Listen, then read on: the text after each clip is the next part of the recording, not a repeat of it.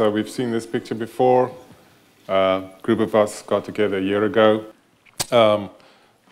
getting data together for a paper to designate the barcode for fungi. And a year later, we got the paper finally out.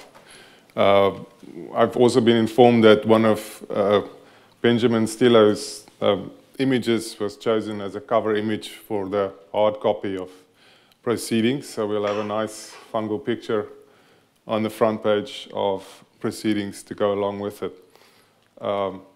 In a way, this is not really a surprise. People have been using ITS for a long time now.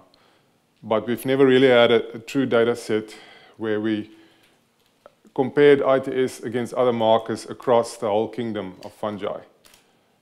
We know there's limitations to the gene, but taken as a global marker, we could show that it behaves properly as a barcode. I'd like to also state that we're not saying that it should be used as a phylogenetic marker in all cases. A barcode has a different purpose than a phylogenetic marker. So here's one figure from the paper. You can read the paper for all the remaining data. It just summarizes the lineages that we got data from and that we compared from fungi. On the right-hand side, we also incorporated PCR success. And on the left-hand side, the bars, they represent the number of sequences that was in the database that was generated as part of this project. So where does Barcode fit in this brave new world of large efforts to generate data? I see barcoding, because it's such a simple concept, really. You're just taking a short stretch of sequence from a single gene. But the real point is to tie names to specimens, and also to tie those specimens to sequences, and those sequences should be in an open database so that you can query it. That's the real important concept here. And we really want to broaden the number of names that's tied to specimens. That's where barcoding has an important role to play. So what next? So the immediate efforts that we will do next is to actually get the barcode tag approved for ITS in GenBank, as it's done for CO1 in some of the other organisms.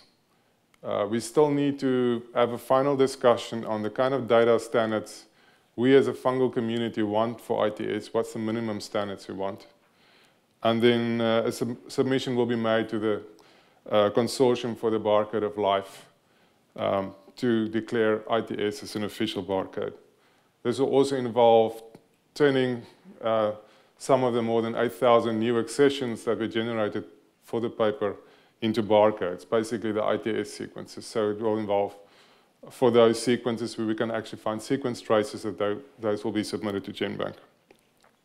So I think we should focus on trying to expand the barcodes representing fungi in a systematic fashion. We can start by designating authoritative sequences that's already in GenBank that might not have trace data associated with it, but it meets all the other standards for a barcode. So for instance, we could start by selecting a barcode for each class of fungi, each order, and so on. That should be fairly doable. And a number of us attended this conference at the end of last year in Adelaide. And over a couple of beers in this Argentinian restaurant, this concept came up. Basically, finding a barcode for each type specimen of each genus. And the acronym that we came up with was BAG all fungi. So what does BAG all fungi mean? We currently have about sequence for about 3,000 genera in GenBank.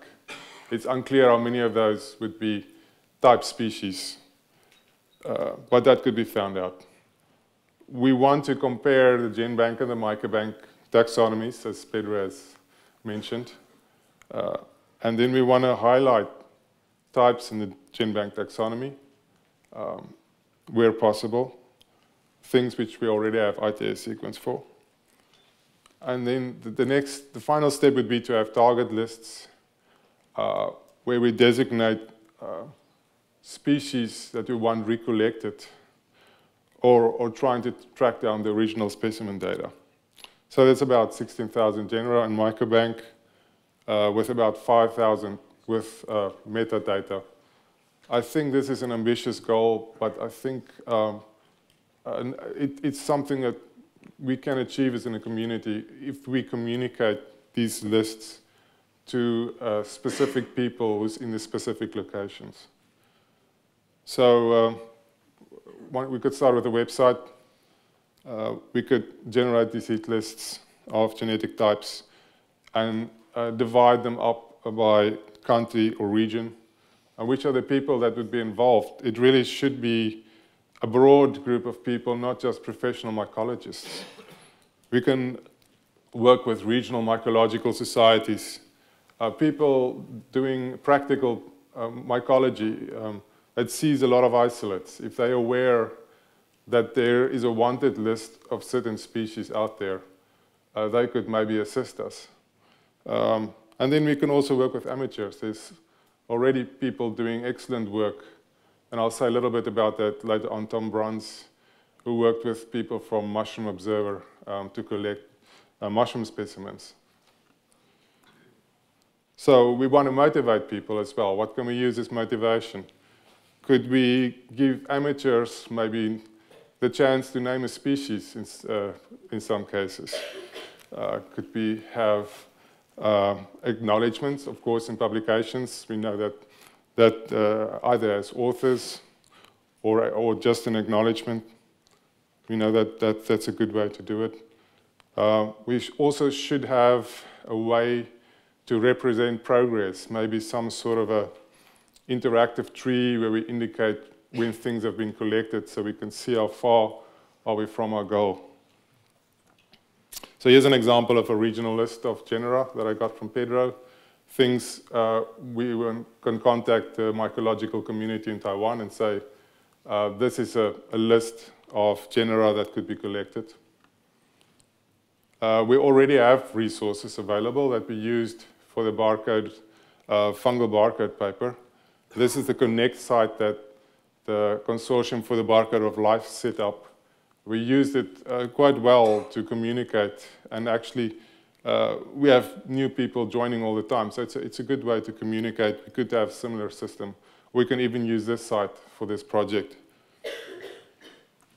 Vincent already set up the Barcode database for us. We can still decide what will become of that, if it will be expanded into a submission portal or if it will become something else. There's a lot of possibilities there. So here is, we can also interface with other projects. This is a project that Tom Bruns and company wants to start, where they work with amateur collectors to recollect the microflora of North America. I kind of like the motto they have there: without a sequenced specimen, it's a rumor. I think it's very apt. So I'll end with this quote. I think it's a well-known quote by now, but I think it's an honest attempt to try and describe the various kinds of things which we do not know out there. The known knowns, the unknown unknowns, and so forth.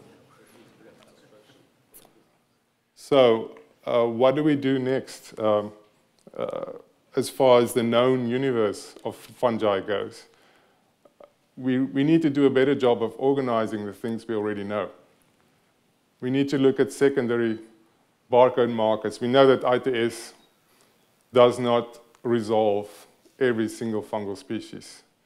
Maybe if you go down to family or genus level, there could be another marker that could be recommended by a group of experts, and that could be communicated to the community.